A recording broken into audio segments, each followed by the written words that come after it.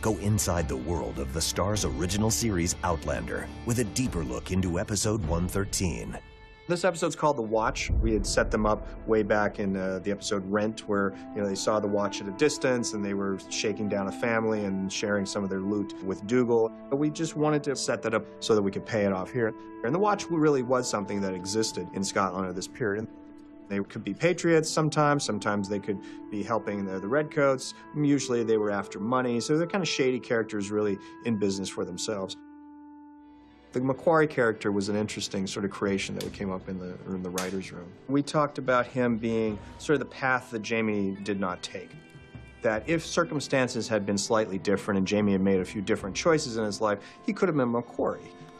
Ex-soldier, comes back to Scotland, decides to go into business for himself, then becomes part of the Watch, and is sort of then leading a gang of guys, being somewhat of a pirate on land. I've done enough fighting in my life.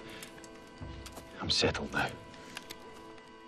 At the end of the episode, there's the ambush that Jamie and MacQuarrie and the rest of the Watch literally ride into. Hold up!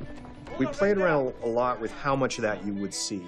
There was an extended version of it that had more of the maneuverings and the redcoats coming in and the firing back and guys falling off horses and running around and so on. In the final edit, we show a lot less of that. The audience starts their minds spinning about, oh my God, what happened, so the less of it you show, sometimes the better.